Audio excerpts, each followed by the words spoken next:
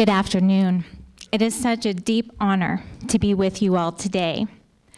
I direct a global resource called the Community Toolbox at the World Health Organization Collaborating Center for Community Health and Development at the University of Kansas.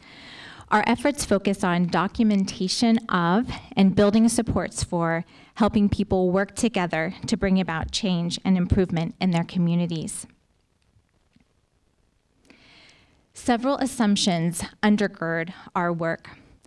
First, justice requires altering conditions that affect health and equity.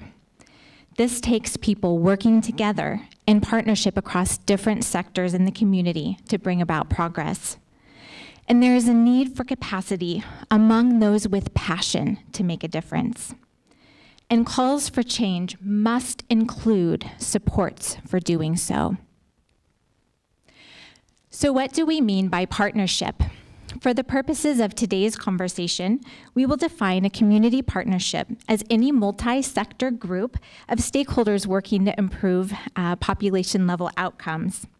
So examples might include an association working at the neighborhood level to reduce crime, a team working regionally to improve graduation rates, or a partnership working on lead abatement at the community level. Participants often come from different sectors of the community, including faith, business, social service organizations, health, media, government, law enforcement, and education.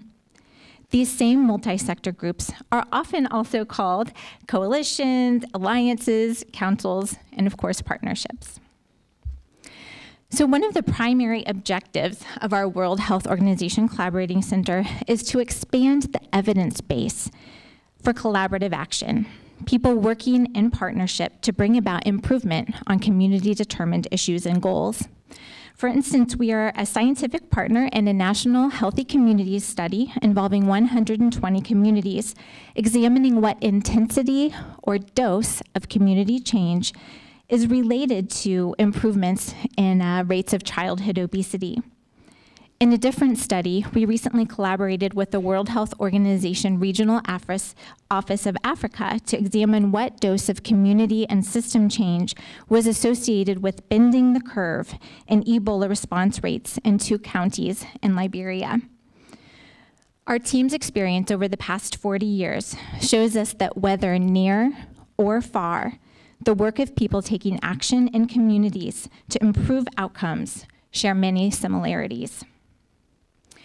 So what do these groups have in common? Well, the groups depicted here, such as Healthy People, which is working together to improve health outcomes for the nation, Charter for Compassion International, which is working to build a grassroots movement for compassionate communities globally, and the World Health Organization, which is working to make improvements on social determinants of health. These groups all have huge and lofty aspirations. And they also have the problem of needing to build capacity at scale to make a difference on these outcomes that matter. So you are not alone in your aspiration to take action to lessen the gap between how things are and how we aspire for them to be. Improving outcomes for all St. Louis youth, for all St. Louis residents. This is important work. And it is hard work.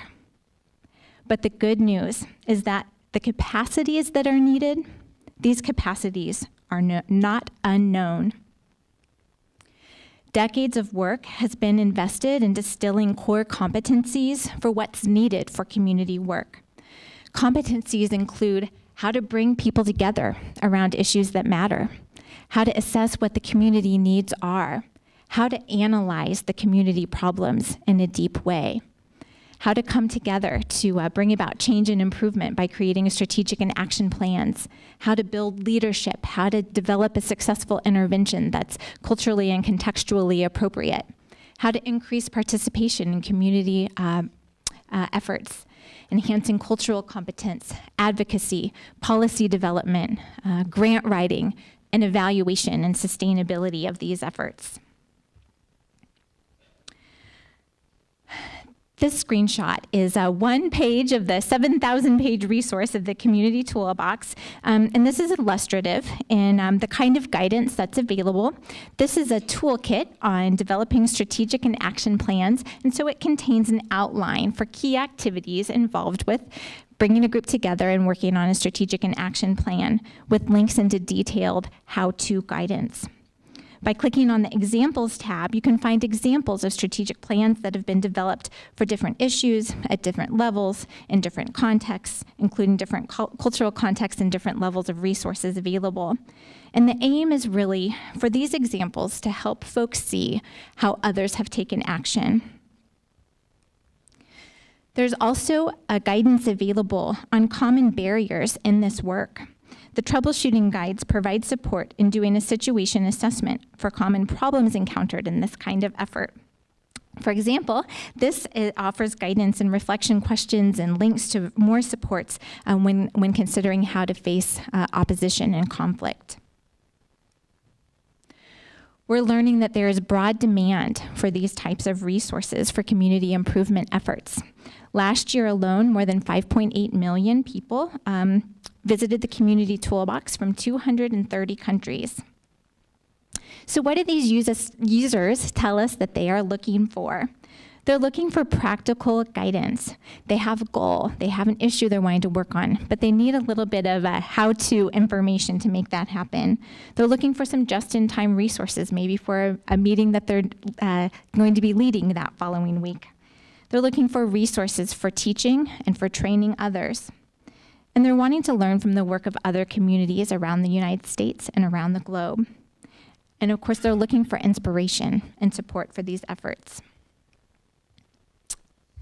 Google Analytics, which we study carefully, help us better understand where users are coming from and what resources they seek.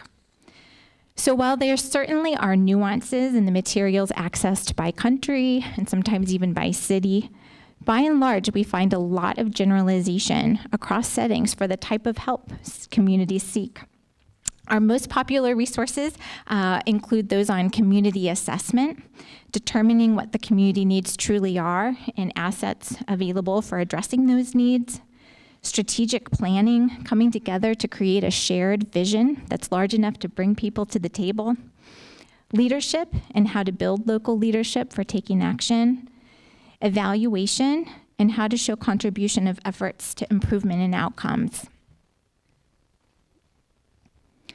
Community partnerships around the US and around the world are working together to address wicked problems of our time.